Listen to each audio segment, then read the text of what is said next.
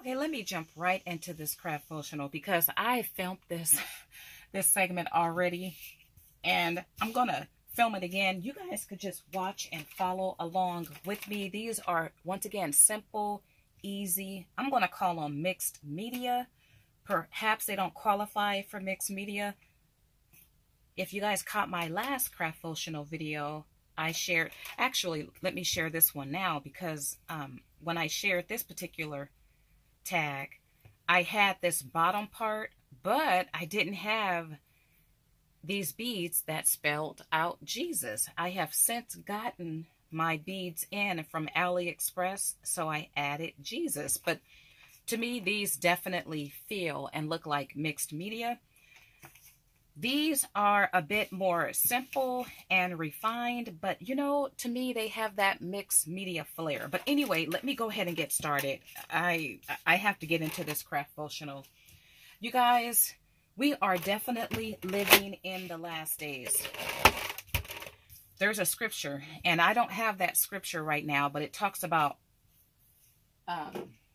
what's the word? Perilous times in the last days. And I have a tragic story to share, but this is the Rolodex yesteryear Sizzix die that I used. I already cut out my shapes, but I'm going to send it through again because I'm adding washi tape after the fact. And this is Amity Bloom's washi tape. It's no longer available. I just popped it open like for this video. So I'm using it. I used it on this one, but I'm really using it for the first time. Anyway, last night we were watching the NBA final game, which Curry's, I forget the name of the team. Curry's team won, which my husband was elated. But at the onset of watching that game, I was on our news website. Earlier yesterday, I'd seen headlines, a tragic story of a father who murdered his own son. People, these are the last days. But see, there are some scriptures that talks about the family being divided and family members turning against one another and how love will wax cold. So, I showed my husband, I showed him the pictures and I asked him, I said, do you recognize, do you know these individuals? Because it's from our hometown. And he looked at the perpetrator, which is or was the father, and he said, he looks familiar, but he couldn't put his finger on it. And then he asked me, he said, well, what's the name? And when I gave him the name, my husband went into immediate shock. He froze and, you know, he just started to say I can't believe it. I can't believe it. When he calmed down, he told me that he knew the father. They're the same age. They actually went to high school together. He ran into the father at a business event a couple months ago. They hadn't seen each other in years, but they chopped it up for about a half an hour, exchanged phone numbers, talked about getting it together in the future. But now he reads this article of, a father who murdered or killed his own son. Now, we don't have any details. The only details that was in the article, and you can't believe everything you read in the news, but it was reported that a dispute broke out over how to discipline a child. Now, this father, he was maybe 50, 51 years old, and his son was in his early 30s. So I don't know if the son had a child. The article only stated they argued over discipline. Lord, I need thee. These tags, you guys, are inspired because whether or not you know it, you need the Lord too. I know I need the Lord. The days we are living in, once again, let me go ahead and read some scriptures.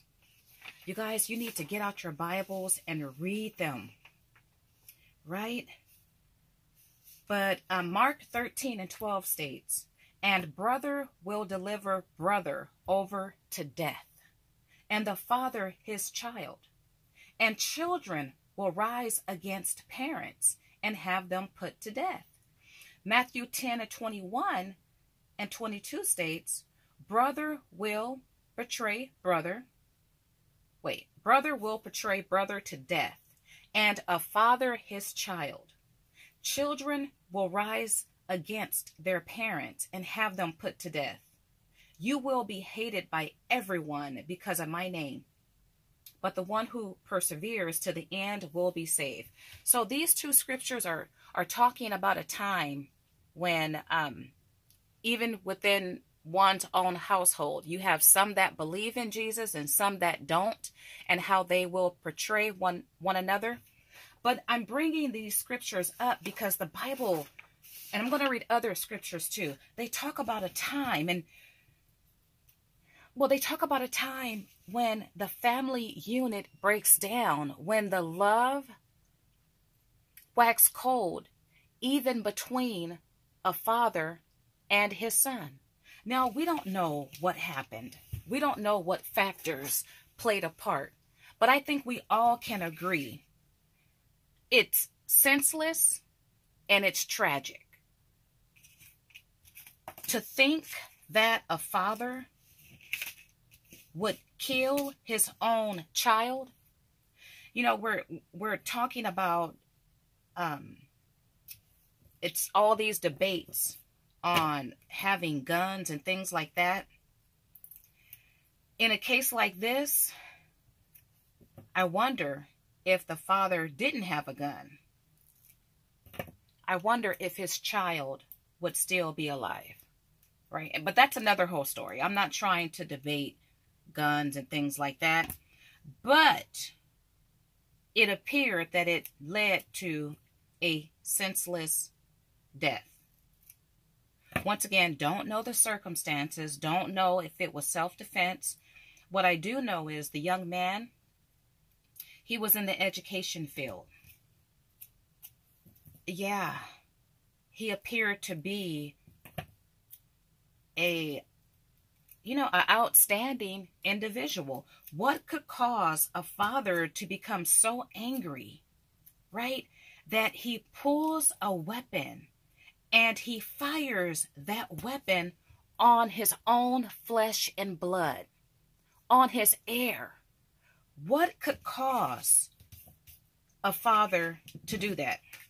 My husband, he couldn't continue to watch the game. And he started to pray to himself, Lord, don't let me have an aneurysm. He just felt the blood boiling in his head. And I said, you need to pray. So we paused for the cause, and he prayed, and then I prayed. And I'm going to share, one or two things that I prayed about. Because when we hear about tragic things that happens, what you shouldn't do is shake your head and pass judgment and not think that it could also happen to you. Because that very well could happen to any one of us in our family. There's a scripture that states, and it is found, let's see here, Ephesians 4:26. In your anger, do not sin. Do not let the sun go down while you are still angry. Now, we're supposed to have a righteous anger. We're supposed to get angry at things. So this scripture is not talking about not being angry at things you should be angry about. But it states, do not sin in your anger. This father obviously sinned by killing his own flesh and blood. He sinned in his anger by murdering his son, as far as what we know so far. Okay? There's another scripture that states, and I love this one, and you guys pay close attention to this one. Psalms 4:4. Be angry, yet do not sin. On your bed, search your heart and be still. In this life, we are going to feel the passion of anger, right? And if truth be told, a lot of us should have spent time in jail, right? Should have been arrested for domestic violence, man or female, because we've said some things, we've done some things that was worthy of legal punishment. But praise the Lord, somehow we escaped it. But I like to think that at some point in our lives, we have been overwhelmed with a sense of anger and that passion, and anything could have happened in that spare of the moment, which is why we shouldn't pass judgment on this situation. We should seek to learn what we can learn from it. But one thing that I prayed about, in addition to making sure I did not pass judgment, now I'm going to go ahead and stamp you all. And I'm using this stamp, which I will have linked below. I love it. It's of this African-American woman praying, because Lord, I need thee. No, I don't want to stamp. When you hear about tragedy, hopefully it will cause you to reflect, because we should not only learn from our own mistakes, but the mistakes of others.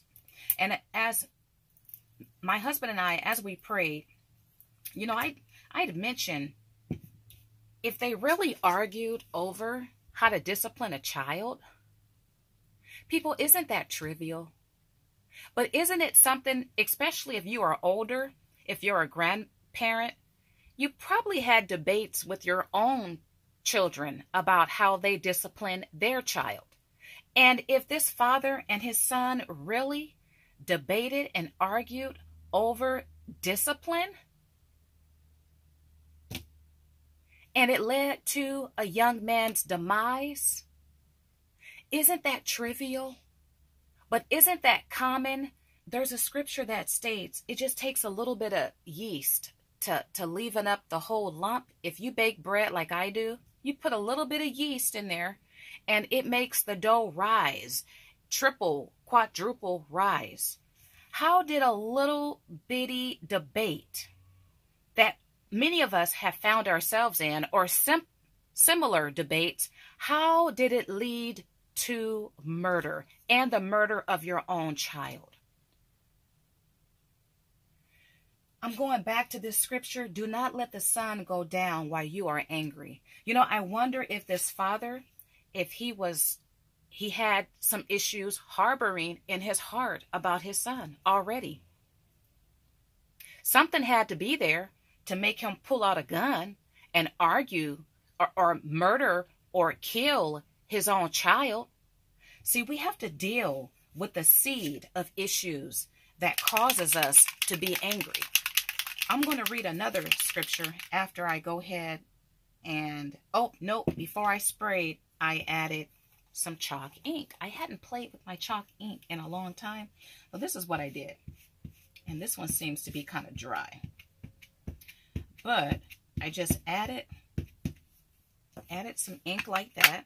And I don't need to pat this down because it's pretty dry already. And then what I'm going to do is just spray. Ooh, and even that's too much. I didn't want to spray that much. I'm going to let that sit for a second. And we are going to then work on this one. So let's do the same thing. But it's very important that we deal with seeds and root issues. We don't want feelings that makes us, or potentially could make us angry. We don't want it to fester, and we have to deal with it before it gets out of hand, which is why this scripture once again states, do not let the sun go down while you are still angry. If you are falling asleep angry, it's just going to fester. Those thoughts are going to become strongholds in your heart. Those thoughts will produce feelings of stronghold. And you're going to wake up meditating on what you're angry about. It's going to fuel your emotions, and eventually it can come out as rage. Eventually it can come out hurting someone or killing someone. Let me go. Well, let's spray this, and then I'm going to read a couple more scriptures. And let's see if this could make some sense, if it don't make sense already. Well, first of all, James 1:20 states, "For man's anger does not bring about the righteousness that God deserves."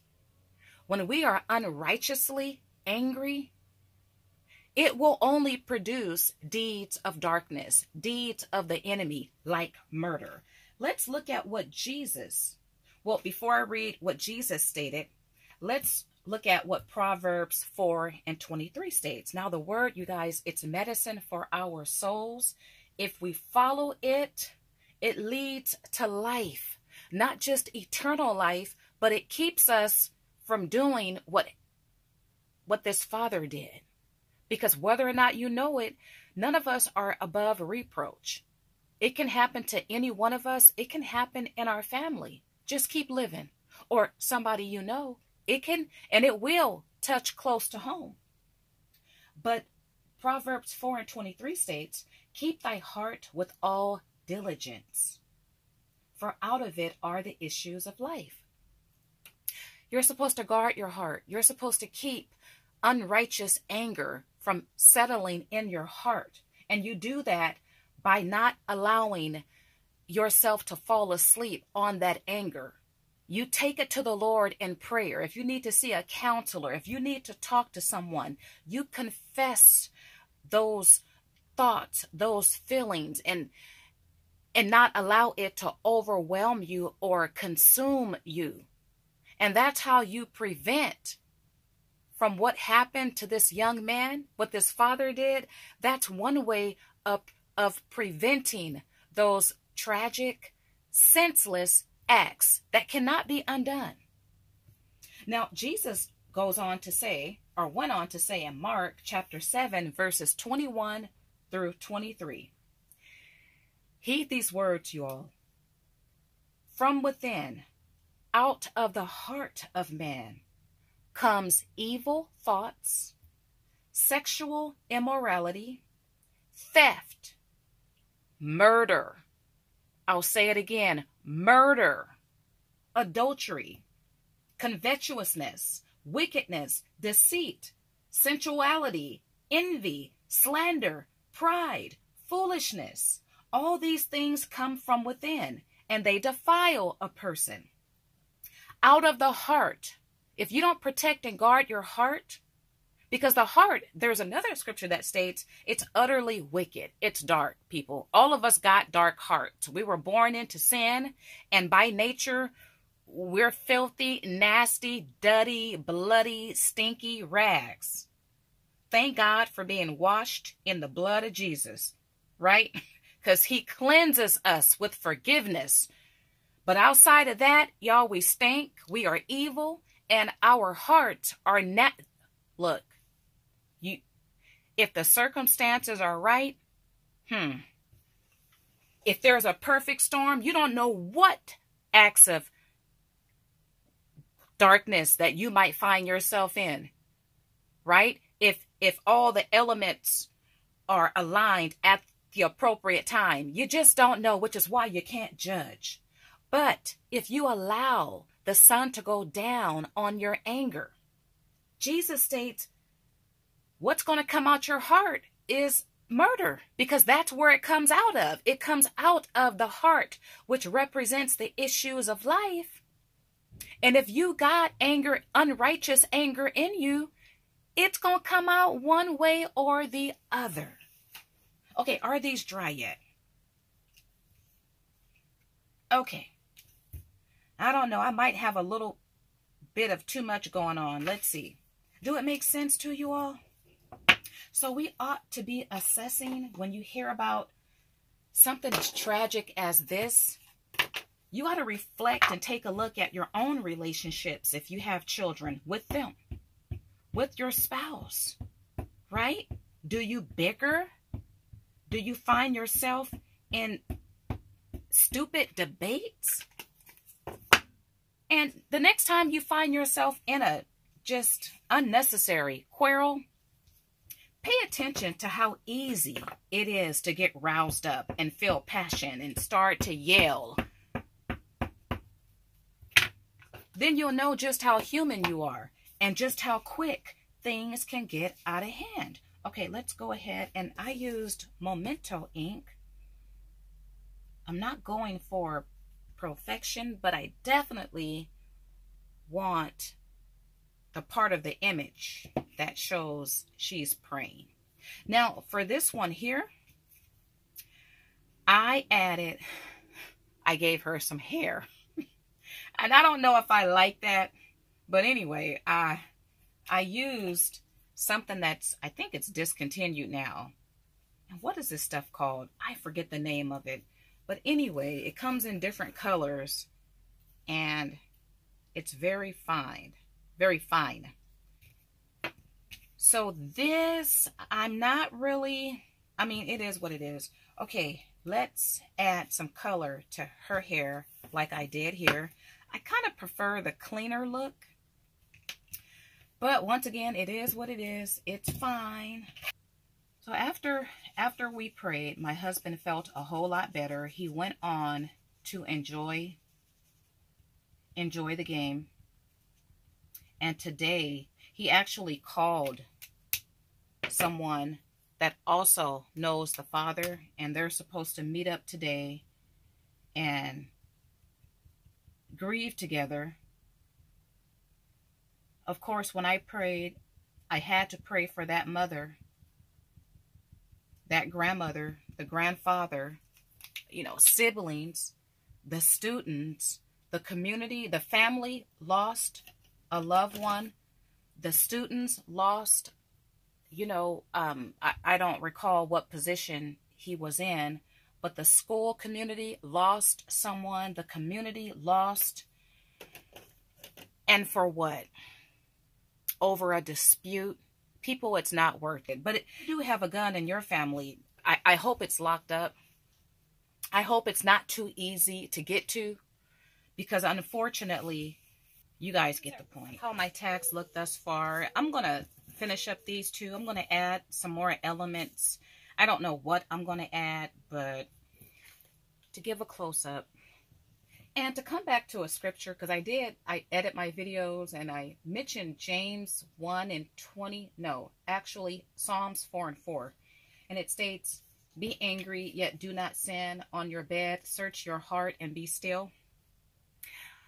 I started talking about something else. And I just want to come back to that one. Because once again, it's referring to do not be angry. Do not be unrighteously angry. Do not sin. When you're in your bed, you need to search your heart and be still. You need to reflect upon that anger. You need to take it to God. You need to confess it. Once again, if you need to get counseling, if you need to confide in someone, do that. The Word of God is our instruction for living and living our best lives. And when you harbor unrighteous anger, it's going to come out in some way, fashion, or form. You're going to say something that you will regret. You're going to do something. You may not murder someone physically, but you can murder someone with your tongue. You can murder someone's character. You can still make costly choices, or you can do things that's irreparable in your anger. So it behooves to take heed to scripture. You want to search yourselves. We should be in a continual place of reflection, self-examination, and searching ourselves. Never think, you're above what we experience as humans in life. Never think it can, it can't happen to you or your own. Let me tell you, people, you just keep living. The devil is real.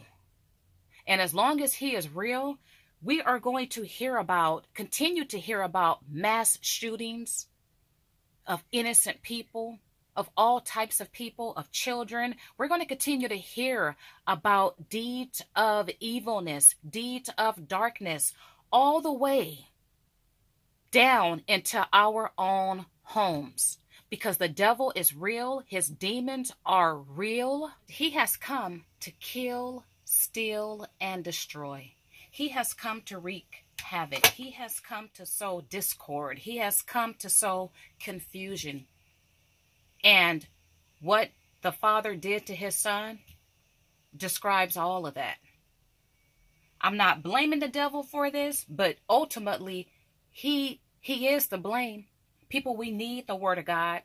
We need to reflect. We need to be honest about our humanity. It is okay to be honest. There is no, and I'm thinking, I can't think of that scripture, but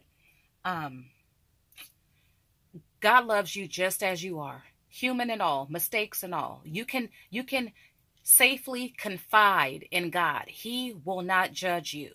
Don't let the devil keep you from repenting, keep you from confessing your anger or whatever else it might be. It might be unforgiveness. It might be bitterness, whatever it is. It might be jealousy. You see, all these things can lead to hurting someone, if not killing someone. We are human and we are going to experience human feelings, situations, and emotions. But when you recognize it, get help. Take it to the Lord. Take it to a counselor. Confide in a friend. Acknowledge your humanity. And before I forget, I'm going to put this right here. And I'm also going to put this right here because I once again used my brother P-Touch. I have a lot of tutorials. People, you can use this in your crafting, not just to label things, but create clear stickers.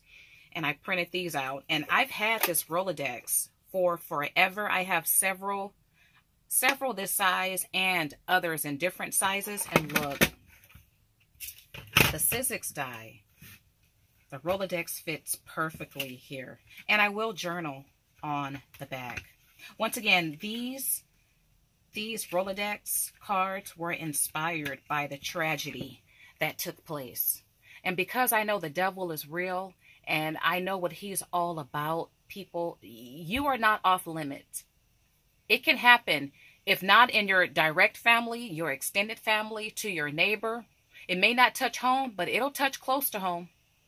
Don't be surprised. We have to stay prayed up. We have to stay in our word, but we have to live in a continual state of repentance, self-reflection. We have to live in a continual state of self-examination, like the scripture states. Be angry, do not sin on your bed. Search your heart and be still. Because if we don't, and if we allow the sun to go down on our anger, we very well may wake up as a potential murderer. Get help now. Seek the Lord now. And that scripture I want to think of is right there, and I cannot think of it. There's no condemnation in Christ. That's what it is. There's no condemnation in Christ. There's no condemnation in feeling human. Because in this life, we are going to experience a plethora of different feelings and emotions. And many of them are unrighteous. Many are ungodly. But we have to recognize it, and we can't continue to live in it. That's the difference. This father let the son go down on his anger. And it caused him to go get his gun if he didn't already have it on him. Load his gun if it wasn't already loaded. Walk back to where his son was if his son wasn't already right there. Lift that gun up and point it at his own flesh and blood, his heir, at his chest, and pull the trigger. And I hear it takes some power to pull a trigger. And now his son is no more, and this man is possibly, well, his life is over as he knew it. It's over as he knew it. Whether or not he stays in jail, he got to live with the guilt of taking his own child's life, people. But it's preventable. It didn't have to happen. It did not have to happen. Let's learn not only from our mistakes, but from the tragic mistakes of others. Let's get something good out of this. It got us talking. Let it have us repenting. Let it have us confessing. Let it have us re-examining our relationships with those in our family. Let it cause us to deal with issues, with root issues. Let it make us better people. Now, if you have found this video beneficial, helpful,